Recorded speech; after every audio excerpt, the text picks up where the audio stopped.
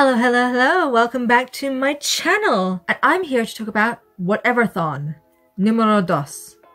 Number 2. So what is Whateverthon number 2? Well, Whateverthon is a readathon in which you can read whatever you want.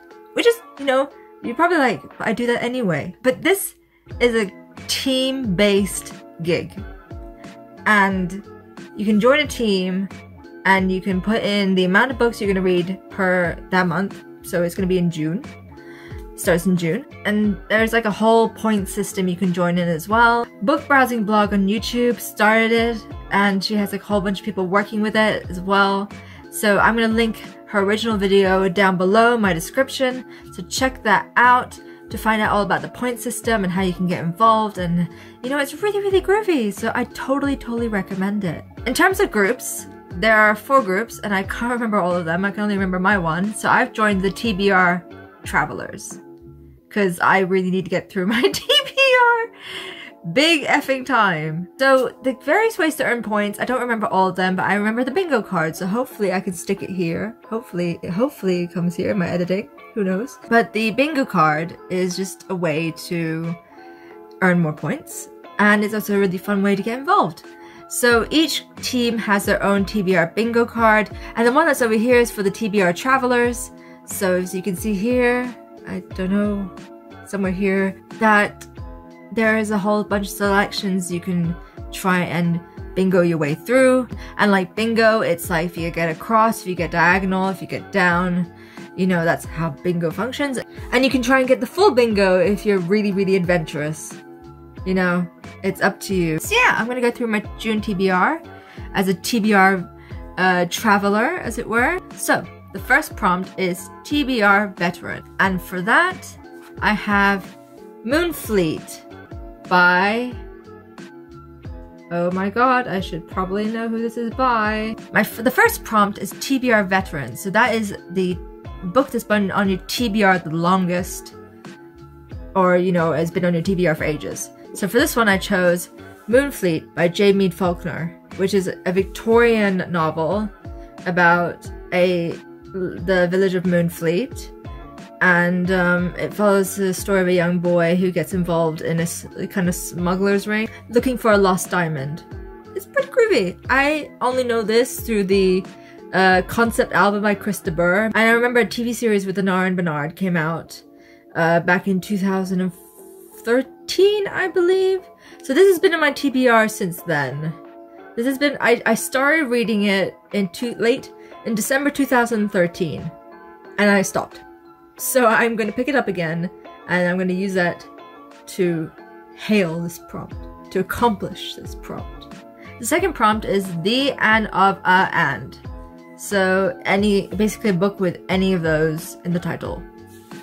So I chose The Secret History by Donna Tartt. Everybody and their mother raves about this book, and I am just hankering to see what the big deal is all about, and whether it will be one of my favorite books as well. Whether I will fall in love with it. I'm so looking forward to this book. I don't actually know what it's about, so I'm just going to read the back. Under the influence of the charismatic classics professor, a group of clever, eccentric misfits at an elite New England college discover a way of thinking and living that is a world away from the humdrum existence of their contemporaries. But when they go beyond the boundaries of normal morality, their lives have changed profoundly and forever. That sounds amazing. I can't wait to read this.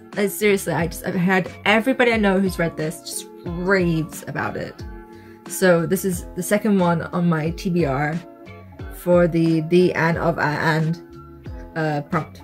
The third prompt, as you can see, is under 300 pages, a book under 300 pages, and I was just like, well, that's easy. I'm going to read Piranesi, I hope I pronounced that correctly, by Susanna, Clarke. And I don't actually know what this book is about. When I picked it up, I thought it was something to do with Greek mythology, because, you know, the cover is very Greek mythology-esque. But alas, I don't think it is. I think it's to do something even more... I think it's to do with something even more fantastic. I mean, you know what? My dog is barking, but he's been barking for the last 5 minutes of me trying to edit this video. So you're just gonna have to listen to him bark. He is calling out to the world. He wants to be heard. That's just boomer booming. It seems like a really groovy book. I think it's literary fiction if I'm gonna place a genre on it. So yeah, definitely. Very excited with this one. And the next prompt is cozy reading time. I'm not exactly sure what that prompt entails, but if it's like a cozy read that you can, you know, huddle up in your armchair or your bed or a deck chair or whatever, a bench, then I found the perfect book for it. Once Upon a Broken Heart by Stephanie Garber. Very excited about this one. It was an impulse buy. I'd only heard about it through BookTube, and I thought the cover was really pretty and I got attracted to it.